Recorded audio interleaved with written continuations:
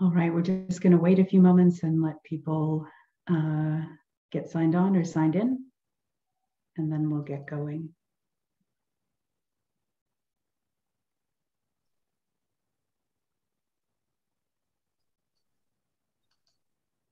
Okay, well, welcome again, and thank you for joining us today as we share the barriers that exist in the organic field pea supply chain in Canada and explore strategies to overcome those barriers. My name is Marla Carlson, and I'm chair of the Organic Value Chain Advisory Committee, and I'll be moderating today's webinar.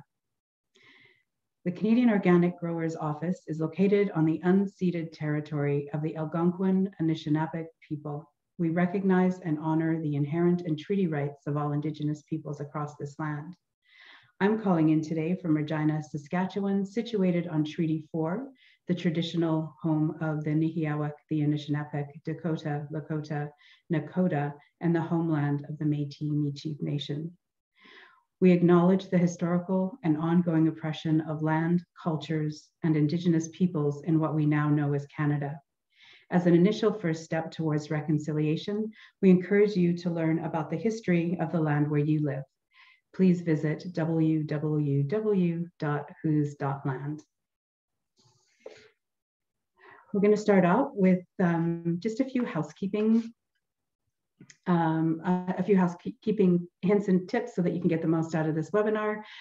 So first off, we're pleased to be providing simultaneous interpretation in French today. So you can access the French interpretation if you click on the icon at the bottom of your screen. It looks like a little globe, and choose the French channel. If you have any questions as we're going through the webinar today, please put those in the Q&A box. And we'd also encourage you to use the chat function, introduce yourself, and yeah, if you start a conversation there, that's always great too. So we encourage you to do that. So now I'll introduce the topic for today. So today we'll examine and discuss the challenges and opportunities within the Canadian organic field pea supply chain. These findings are from the Canadian Access Project, a 2-year initiative by Canadian organic growers and managed by David Mazara-Goulet as project lead. You can connect with David in the chat. I think he's already introduced himself. These findings are from the Canadian Access Project, a 2-year initiative by, the project engaged stakeholders across the country to determine what barriers stand in the way of increasing production and sales of 6 organic crops or sectors. COG and their partners specifically examined carrots, beef, blueberries, salad greens, oats, and today's field peas.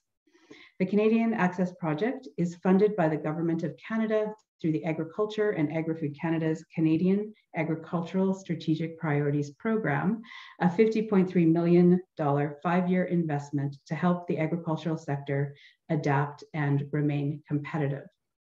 And now before we get rolling and I pass it over to Dawn, I think we're going to throw up a quick poll because we're super interested in who's here today and just which part of the value chain is represented on the webinar today. Thank you.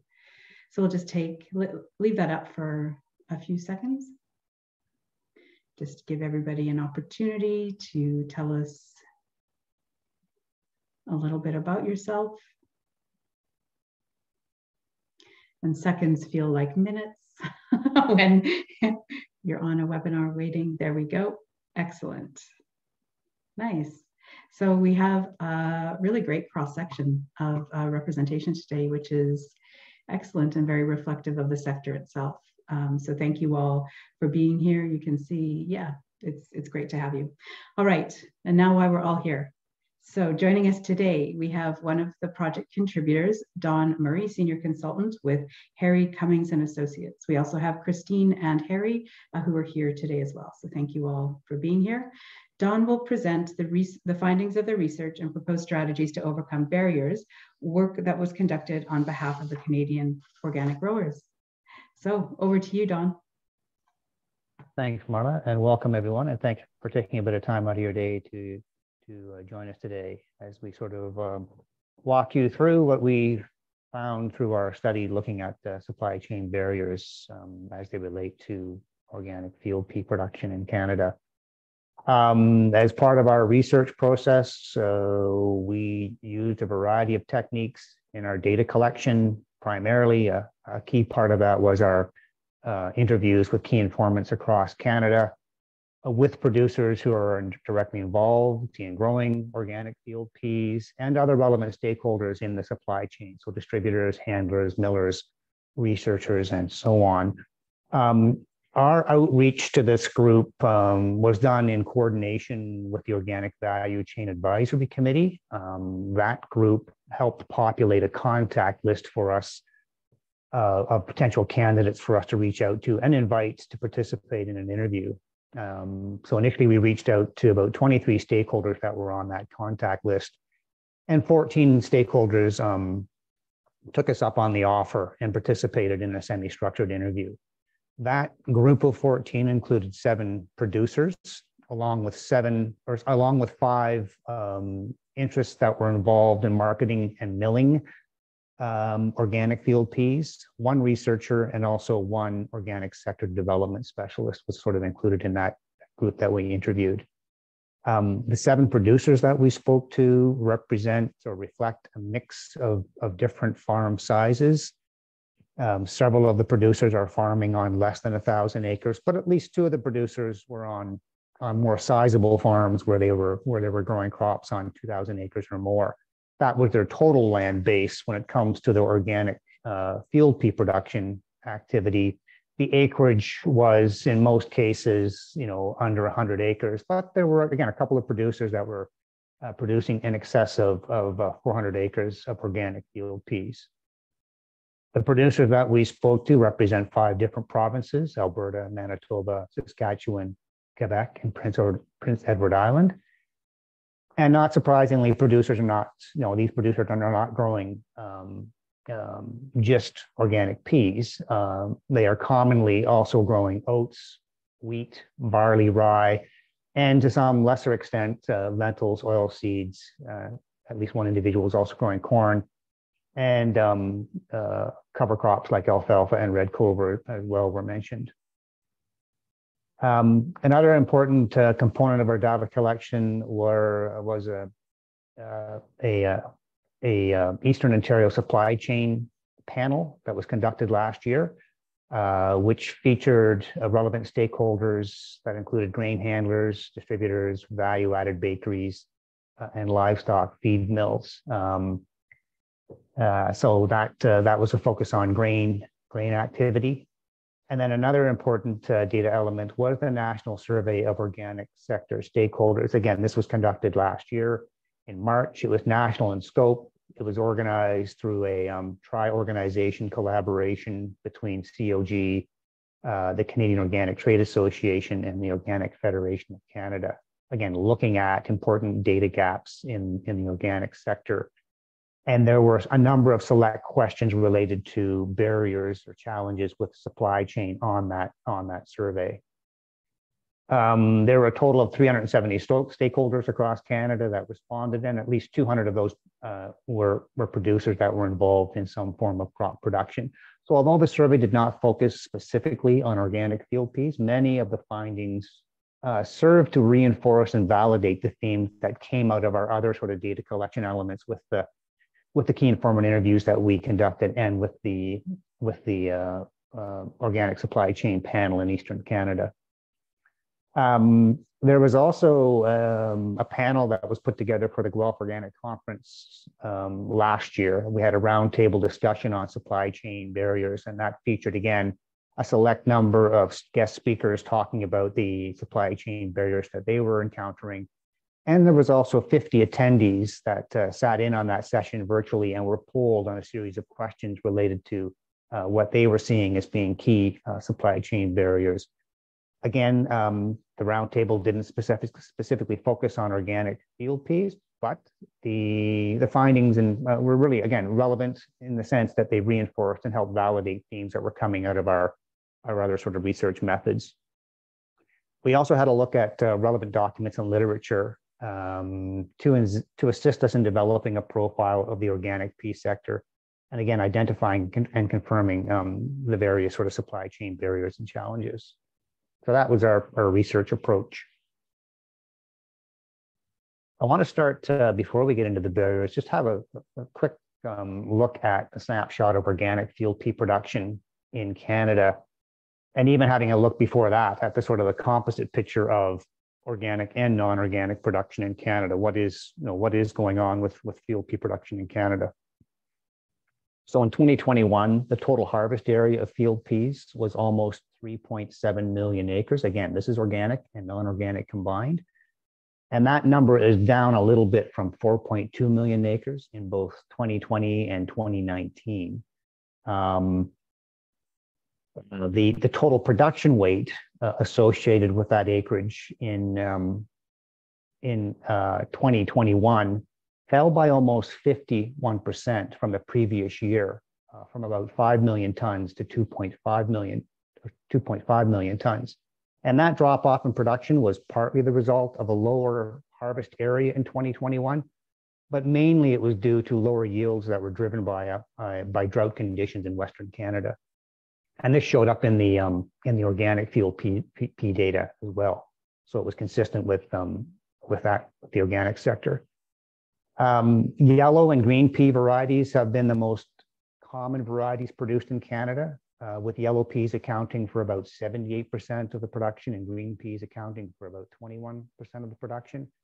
And then there are a variety of other peas that are produced for smaller markets, including Austrian winter, dun, maple, and marrow fat. But really, it's the yellow pea and the green pea varieties that are the dominant peas produced in Canada. When we look more specifically at the organic field pea production, and this is data that was provided by the certifying bodies, they collect and aggregate and report on this data a bit differently. So it's these numbers are sort of very much approximate, but it does help us get a sense of the size and scale of organic field production in Canada. In 2020, there were a total of 841 operators that reported they were producing organic field peas. This was down from 894 producers in 2019. Total production area of organic field peas in 2020 was almost 137,000 acres, and this was down from almost 144,000 acres in 2019. Now, while the producers are largely concentrated in 3 provinces: Alberta, which accounts for about 30% of the organic producers, Saskatchewan, 25% of the organic producers, and Ontario, 25% of the organic producers. The large majority of production is concentrated in just Alberta and Saskatchewan. Alberta accounting for about 40% of the production, and Saskatchewan about 38% of the production. So although we found that organic field peas are being grown in every province, it is largely concentrated in the prairie provinces, and in particular Alberta and Saskatchewan. Manitoba has a relatively small organic sector compared to the other prairie provinces, but the sector has shown healthy growth in recent years, and interest in pea production in particular is growing with the development and expansion of local processing capacity. And we'll talk a bit more about that as we get deeper into our presentation. The other thing that's important to note about pea production is that the totals, the figures that I've been talking about with the organic field pea production, this includes field peas that are grown on their own, and as well peas that are grown in combination with other crops. It's difficult to accurately determine the extent to which, what is that makeup of peas grown on their own versus peas grown in combination with other crops. We have some data on it. It will be presented in the detailed report. But again, because the different certifying bodies collect, aggregate, and report on this information a bit differently, it's somewhat inexact. But we do provide a bit more detail on that in the report. It appears that the most common combination crop, though, is oats by far. But other crops have been reported as combination crops, including barley, wheat, triticale, and rye. The other thing that the production data that we have on the organic field production or field pea production also, we're not able to determine or specify, the end use of this product. So, is it going to seed? Is it going for food grade peas? Is the destination for livestock feed, or simply as a plowed-on crop? We're not able to say, of that production that's coming off in any given year, where's the destination? how is that sort of divided across those different markets, potential markets, or being used internally on the farm as a plow down crop. When we look at the organic field pea farm gate value, again, we don't have an exact sales value of organic field peas. This is not something that is captured through Statistics Canada, and it's not something that's captured through the certifying bodies. And so we've tried to come up with an approximate number or a rough estimate of what that value might be using production and price parameters prepared by different sort of government agencies. And so, for example, in 2022, cost of organic production templates prepared by the government of Manitoba, they used an average gross revenue figure for organic field peas of $260 per acre, right? And that's based on an average yield of approximately 20 bushels per acre and a price of $13 per bushel. And so then if we even just conservatively estimate that 75% of the organic field peas produced in Canada in 2020 were harvested and sold off the farm, so that would be a little over 100,000 acres in total. And then we apply that return value of $260 per acre for that production.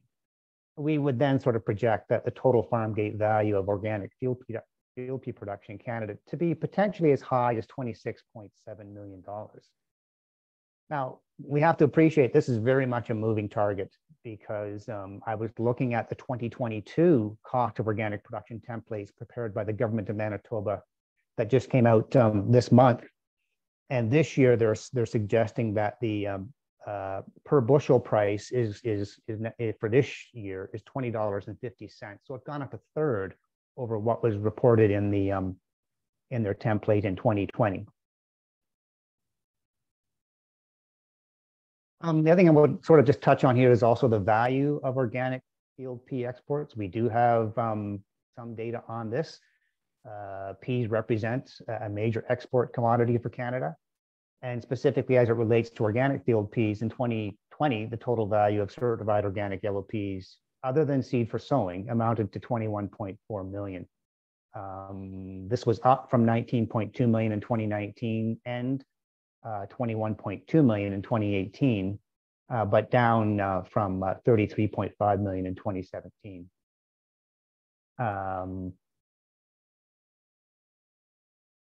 Now, approximately 90% of the total certified organic field pea export quantity was directed at two countries in 2020, and that was China and the United States. China, by far, taking the bulk of that at 85%, and the US 5%.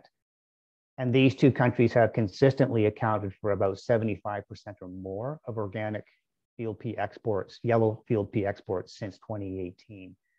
But in 2020, certified organic field peas were exported to over a dozen additional countries, including Morocco, Belgium, Colombia, Nepal, Philippines, and Fiji. We don't have retail sales data associated with organic field pea products. The potential categories were field protein, fiber, and starch is what it's going into, quite complex. And we don't really have a figure on retail sales data to share, at least not at this time. Great, so let's have a look at some of these supply chain barriers that sort of came up, the major themes that we came across during the discussions, and a look at the data that was at our fingertips. Starting with issues and concerns around the cost of transitioning to and maintaining organic standards, which is seen as being costly and challenging. Issues around the amount of time and the resource commitment to acquire and adopt new knowledge and practices related to organic production, and even sort of the challenge of marketing and finding and securing marketing channels can be an issue for some producers, depending upon where they're located and the types of processing or infrastructure that's in their area. Producers also touched on the issue of the challenge of experiencing or dealing with reduced cash flow during that transition period, which could take 3 to 5 years, having to deal with lower yields before a premium price can be captured on that certified organic label. Now, Producers did talk about a number of advantages that they sort of associate with growing field peas. And I'd like to sort of talk about these before I sort of get into what the sort of the challenges are in terms of growing this particular crop. But it is sort of it's a promising and beneficial crop to some producers because it is, for one, it has many uses, many very sort of varied markets. It can be as a food grade product. It can be used as a green manure. It can be used as a grain that goes towards livestock or pet food. And in particular, as a livestock food, unprocessed feeds can be fed directly to livestock, unlike soybeans. So it sort of has a value-added component in that way, in that it doesn't need that extra processing to be used as a grain. Other benefits are, when used as green manure, field peas provide a substantial amount of nitrogen compared to other legumes like soybeans, chickpeas, and dry beans. And crops that follow a legume, like peas, in rotation experience a boost in yield. And again, this is linked to the nitrogen that's added to the soil and enhanced disease suppression and general soil improvement. Producers talked about field peas being a good companion crop with small grains like oats and barley, as they provide a physical support for those pea vines to climb. And it promotes better airflow and minimizes mold growth.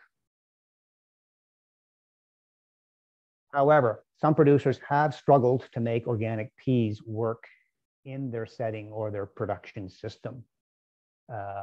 Producers have faced a challenge in some areas of identifying a crop rotation that works for their particular needs, depending upon their soil and climate conditions. And they have to work in crops that address, what the current soil health is and what their weed management issues are, even sort of issues around any water sort of deficiencies in the area. Producers noted that weeds can be a problem as peas are slow to emerge. And if peas are not controlled during a year in which they're grown, they can carry over into the following year. So again, producers talked about the importance of putting a companion crop in there that is fast to germinate, provides a quick ground cover, and sort of gets ahead of the weeds and helps suppress or choke back some of those weeds as the peas develop. One producer expressed concern about actually expanding their pea production onto their heavier soils and concerns over disease issues. Another issue that was raised was the fact that mature pea pods typically can shatter very easily when they're dry, and so harvesting must be done very carefully to reduce that shattering. There are also some concerns around the price return on peas. Some producers have observed that there have been some price fluctuations, and in some cases, they've noted that the price just simply is not enough to cover costs. And that there's an ongoing battle right now for acres. And one producer noted that they've observed as much as 30,000 acres of organic crop returning to conventional production. However, there are also some suspicions that perhaps those that sort of converted to organic, maybe they're those that are leaving probably should have been involved in organic in the first place, right? If they actually haven't sort of bought fully into the philosophy and were perhaps there to sort of make a profit off the trending consumer interest in organic. At least two stakeholders commented on the idea of providing organic producers with some form of compensation as they transition to organic, again, to help them get over that hurdle of weathering a lower price until they get that, they're able to put that organic brand on their product. One miller, in fact, noted that they did experiment with paying farmers a premium to help them through the transition period. But with that, though, there was an expectation that this cost would be recovered by the mill through some form of a transition fee once the organic status was achieved. But ultimately, the miller sort of backed away from that initiative as it seemed to be penalizing the producer at the time they achieved their certification. Record keeping came up in our discussions, but interestingly, many of the producers we spoke with view the record keeping that's associated with maintaining certification as an important and valuable feature of the organic sector, right? So producers commented that the record keeping is making them better farmers as they've become more detail oriented and they can track their activities and their breakthrough events over time. However, one producer did emphasize that it's important to mentor the staff and the hired help to ensure that they are diligent in recording everything. Right? New staff really do need to grasp the importance of complete and accurate record keeping immediately and internalize that as part of their job responsibility. Another producer emphasized that certifying bodies need to ensure that they have knowledgeable inspectors that have a strong grasp of their responsibilities, are familiar with farm practices, and are in touch with the realities of production. There's also a feeling that the certifying bodies could and should be playing an expanded role in providing mentoring, training, and guidance to producers to ensure that, if there are best practices that the producer is not aware of or should be aware of, that information is transferred through those bodies. In terms of support and extension services, several producers commented on the loss of government-supported rural extension services and field research stations that historically have provided valuable service, for example, in testing seed varieties and crop management practices for local conditions. Several producers observed that they have found their organic community and or provincial or regional regional organic associations to fill some of that vacuum, in that they're helpful and they're willing to share information. But when the information they're in need of isn't available from these groups, they're finding that what's available from other sources, be it an academic research institution or government, it's typically not specific to organic and or relevant to the region, or it's too technical, or there might even be a cost factor that interferes with their ability to access that information. Interestingly, when we were talking with millers and processors, they've taken on some of an expanded role in providing guidance and advice. For example, the new pea processing plant that was established in Roquette, Manitoba, or established by Roquette in Manitoba, provides support to pea growers through their agronomy team, which includes an organic agronomist, and they provide information on crop rotation planning, seed selection, crop establishment strategies, pest control, and even harvest and storage information.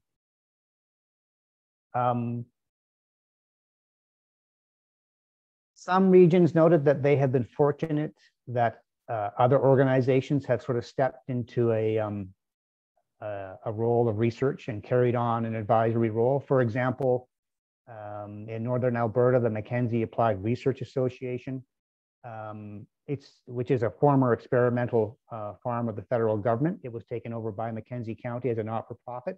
They're looking into a 5-year sort of a research initiative examining ways to maximize rotation crops. Now, a couple of producers also talked about that there is some good support coming out of universities. For example, the University of Manitoba, it was noted, has an organic specialist, and stakeholders have formed an informal group of organic farmers that share information with and through that individual.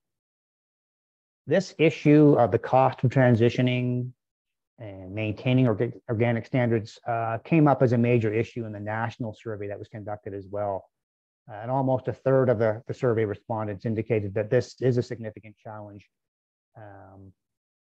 for the industry. In terms of strategies going forward, I mean, we think it's important to develop and strengthen knowledge transfer points to ensure access to information is convenient and affordable. Information on transitioning to organic and ongoing advancements in production, processing, and marketing should be organized and consolidated for easy and efficient access. And there is a need for collaboration from producer, stakeholder agencies, certifying bodies, research institutions, and government to reinvest, we feel, to reinvest in extension services for the organic sector and ensuring that those services are provided in a timely manner, the information is relevant to local conditions, and it is easy, user-friendly to access.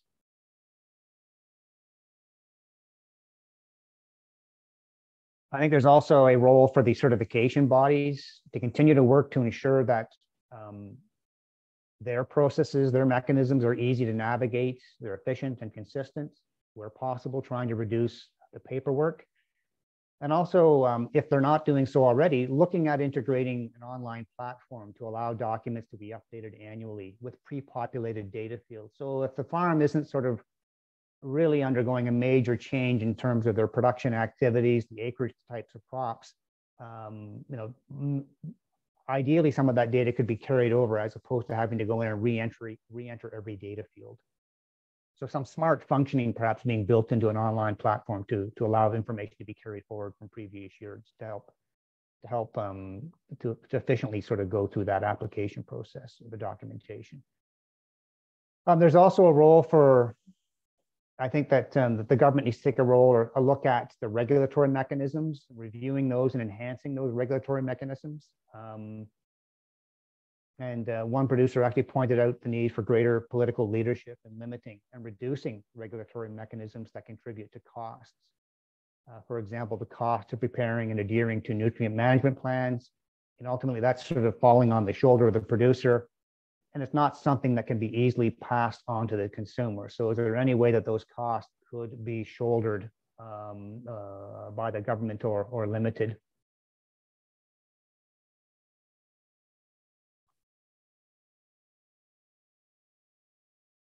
Right, so the question of, or the issue of access to and the affordability of organic farm inputs also came across as a major theme when we're looking at the supply barriers. And kind of at the top of the list was the issue surrounding organic seed availability, the appropriateness of the seed, and its cost. Seed variety selection is a key factor in producing high-yielding, high-quality peas.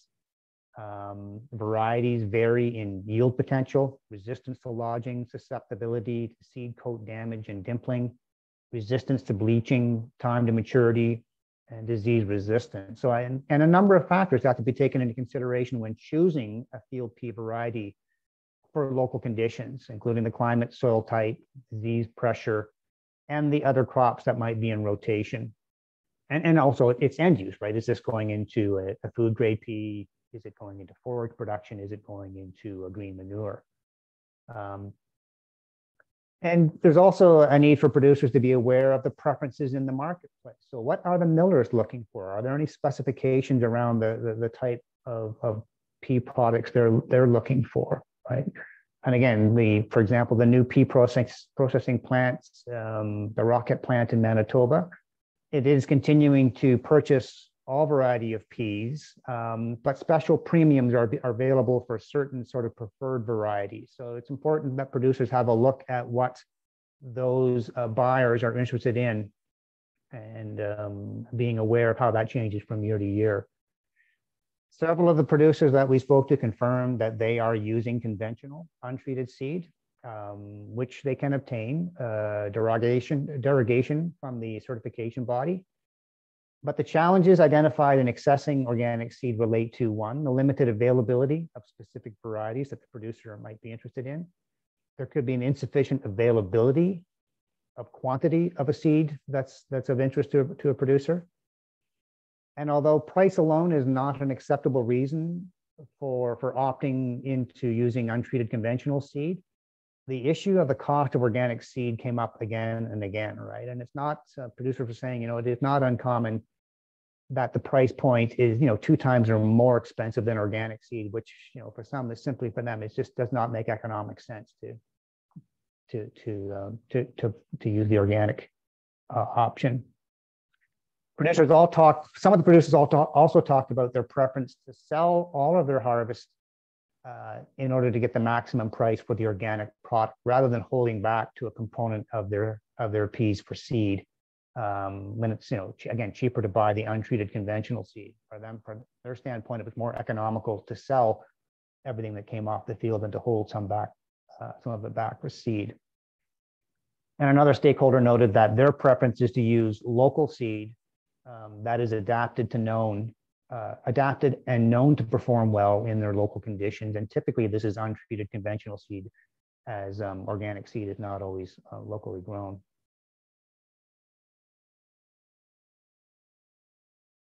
Part of the discussion we had with producers also was around this, the issue of there being a lack of market incentives to develop organic pedigree seed varieties.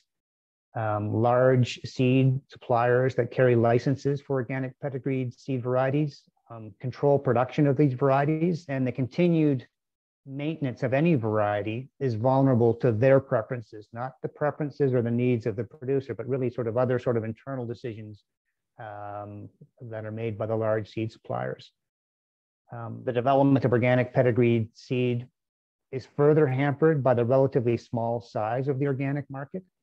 One stakeholder emphasized that there is considerable risk associated with growing organic seed if the seed quality is not adequate and or there are problems with weed control. It ultimately might have to go to a secondary market like livestock feed. And then there's a severe sort of downgrade on the price as well. Several producers commented on the need for an organic seed production development model that runs parallel to the conventional seed model. There's concern that the regulations governing seed in Canada are not favorable to the development of the organic seed market, and the systems are more oriented toward large-scale conventional production and proprietary research.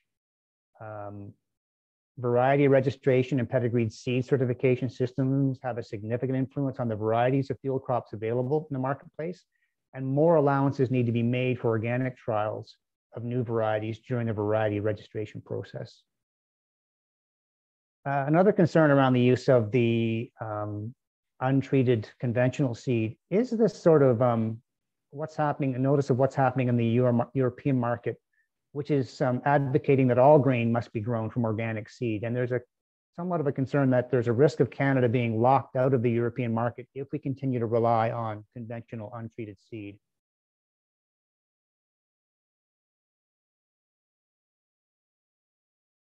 Crop insurance also came up as an issue for some producers.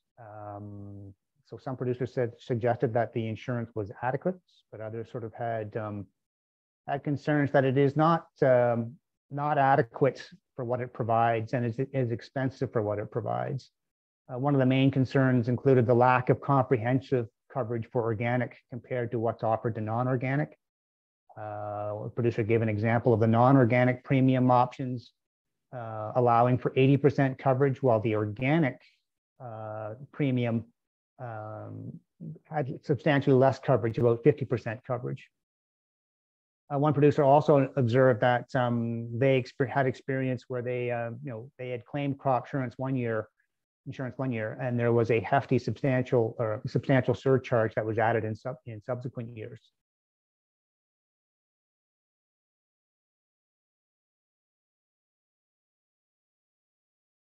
And finally, let's just touch on, in terms of inputs, this the issue of equipment and the importance of having the right equipment and infrastructure. So one producer talked about the importance for organic producers to execute their production properly in order to get the maximum yield and return. And part of that process is ensuring that you've got the right equipment for that job. One set of harrows is not necessarily going to be the most appropriate piece of equipment depending upon the season and the soil conditions. And they have actually moved to a system where they have 3 different sets of harrows, heavy, mild, and light, depending upon the need. And they've also adopted the use of cameras in their production. Several producers also commented on the importance of having a dryer and/or additional farm storage. Right, so it would be helpful to have, if some sort of additional funding was available to organic producers to support their investment in drying equipment and storage infrastructure. So looking at our strategies here, we would encourage and support collaboration between the organic industry, research institutions, and government to develop and sustain domestic organic seed research and breeding programs, and encourage the federal and provincial government bodies to enhance insurance policies to better reflect the needs of organic farms. I'm going to move on a couple of these barriers, pick up the pace a little bit. I realize we've got about 20 minutes left before the top of the hour, but land affordability and availability came up as an issue. Producers talked about land over the past 10 years. The price has gone up in some cases. Both a producer in Eastern Canada and a producer in Western Canada had said the prices in the past 10 years have gone up tenfold, right? And even rented farmland acreage is getting a little out of control, especially when that property or parcel of land that's being rented, may not have all the most desirable attributes in terms of either on-site infrastructure, or its location might be so distant that it's just not economical for the producer to haul their equipment X number of miles down the road to get to it. So we encountered a few producers that have indicated, like, at this point, their focus is trying to maximize returns on their existing land base rather than to think about expanding their land base and getting into a bidding war with farmers to buy up additional land. A couple of producers also expressed concern about the number of corporate type farms that are showing up and buying large swaths of land. And again, sort of cutting off the opportunity for organic farmers to buy or access smaller slices of land. And where that property is sort of, again, being bought up by new landowners, that even if it is being put on the rental market, again, the rate that's being charged is excessive. And again, just not something that's within the reach of or viable from the standpoint of an organic producer. This issue of land prices came up in a very big way with a national survey and also with the Guelph Roundtable. So it reflects every sort of component of the organic sector. So when we were talking with the carrot producers or the blueberry producers or the salad greens, land is a real sort of pressing problem for producers when we're thinking about expansion. So how to address this, how to sort of combat this, or begin to at least make some inroads on making this approachable and accessible? Well, one potential thing is to look at developing and supporting land matching programs to help organic producers find land to purchase and ensure that this service is offered in conjunction with other relevant business support services. Some potential approaches to promoting this include farm linking, where we're pairing new organic farmers with retiring organic farmers, enabling those farms to sort of transfer to a next generation where there may not be a family bond. And also having that retiring farmer on hand to help mentor the young farmers and ensure that the business remains viable in those sort of early years of transfer. Also, there's opportunities around cooperative farming, where a group of young farmers come together, they gain enough capital to buy or lease land that they can share.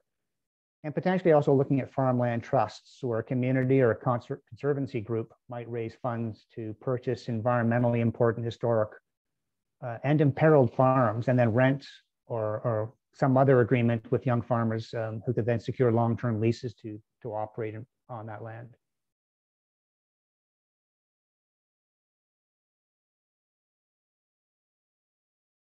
The issue of climate change and the related challenges came up as a barrier.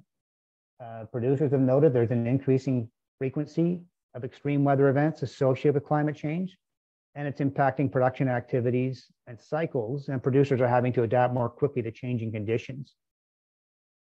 Several producers in Western Canada confirm that they've experienced successive years of heat and drought, which have impacted yield. In response to this, several producers noted that they sort of look at regenerative farming approaches as a way to mitigate some of the severe impacts of climate change. For example, the maintenance of cover crops and green crops on landscape, which aids in retaining more moisture and moderating the ground level temperature to promote greater resilience in extreme heat. A couple of the producers really sort of emphasized and suggested that the organic sector needs to tap into regenerative farming approaches and avoid being left out of this conversation, right? There's a feeling that the organic sector needs to be a major contributor to this conversation around regenerative farming, and possibly even, the leader in the conversation on regenerative farming and how it aligns with and supports the organic approach.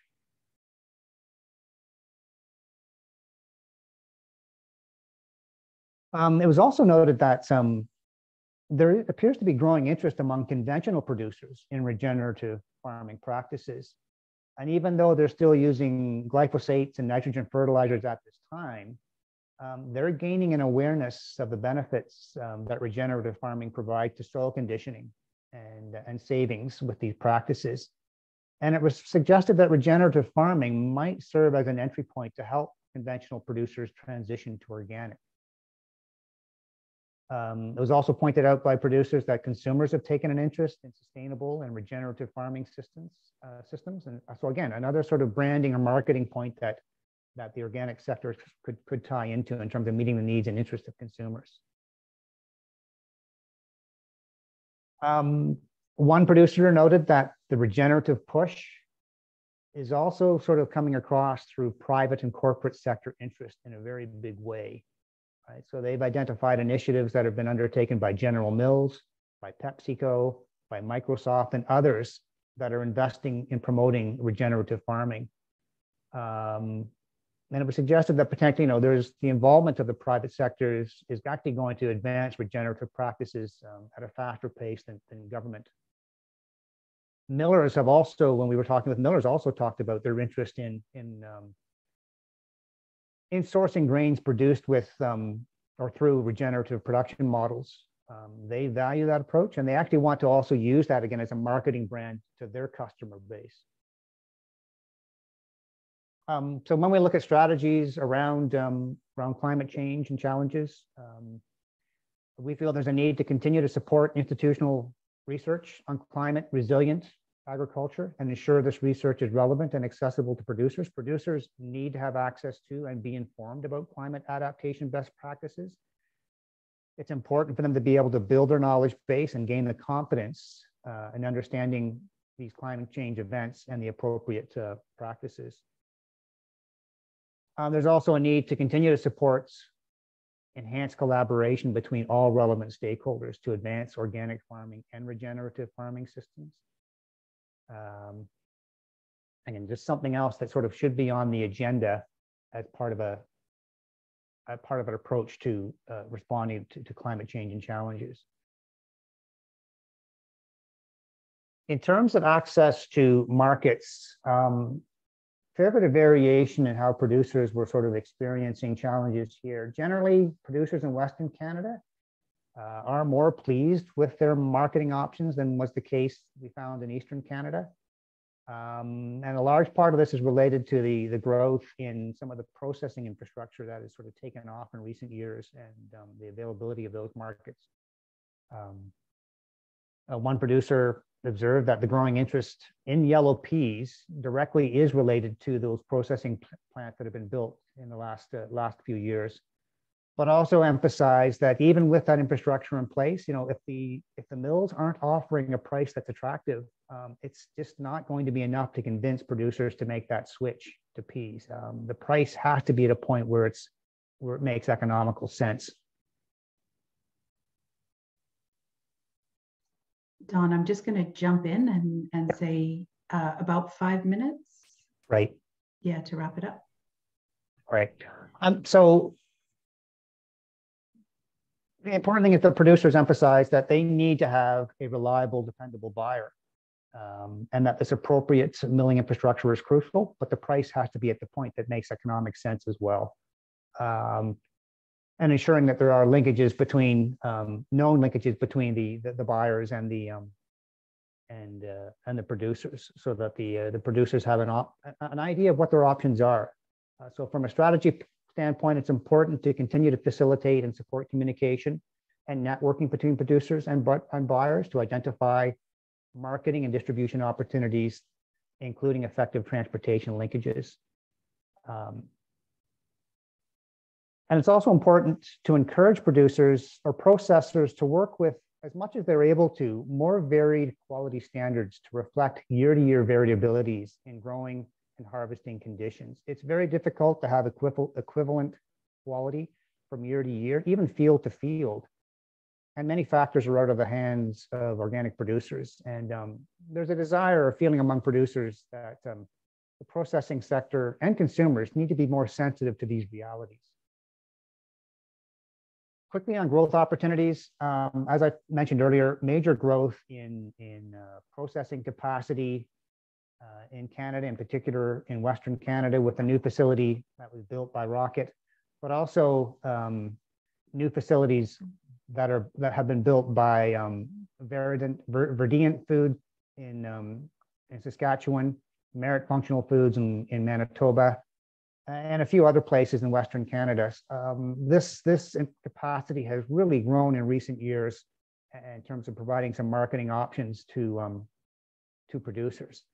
That being said, I mean, the bulk of pea production is still going into export markets. So there's a major growth opportunity for trying to capture more domestic market value as this sort of pea protein and pea fiber, pea flour, and pea starch products sort of take off and increasingly make their way into the marketplace and onto the retail shelves.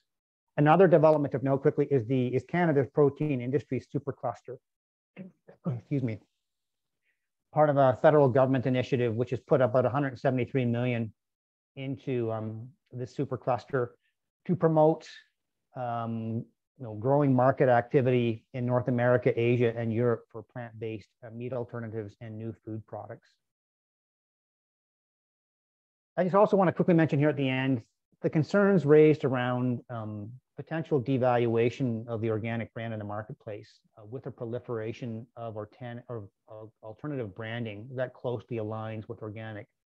So those labels that are like non-GMO, naturally, sustainably grown, align with organic, but are not necessarily organic. But that proliferation of eco-friendly branding could result in market erosion for organic products.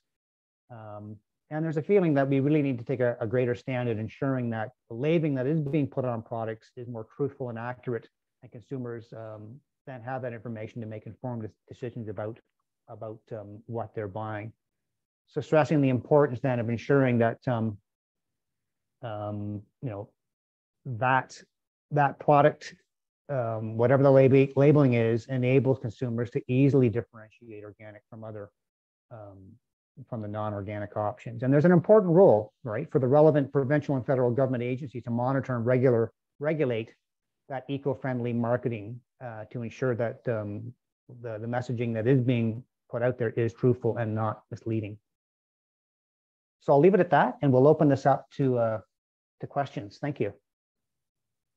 Excellent. Thank you so much, Don. Just have one question, but often when you ask the first question, others come in. So if you think of one while I'm talking, please pop it into the Q&A box.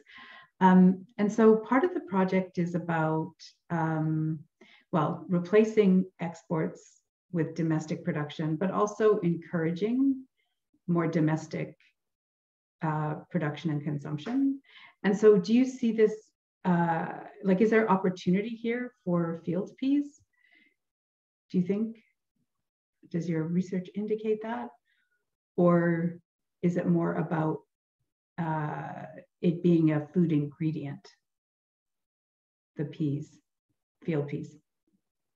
Well, it can either be, I think there's both things here. I mean, just by chance the other day, I happened to pick up, I didn't even know it was sort of, they were making these, but it's sort of like a savory, all these savory snack items, which are the whole pea, which might have a flavoring added to it, right? So I picked a product up the other day, which is simply roasted peas with a dill pickle flavoring. And I'm sure there's a variety of other flavors, but it's a 40-gram pack.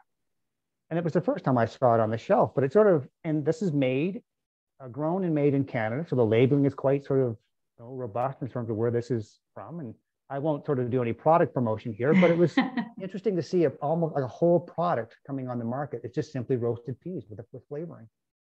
Yeah. This particular product is not organic, but there's no reason why it couldn't be.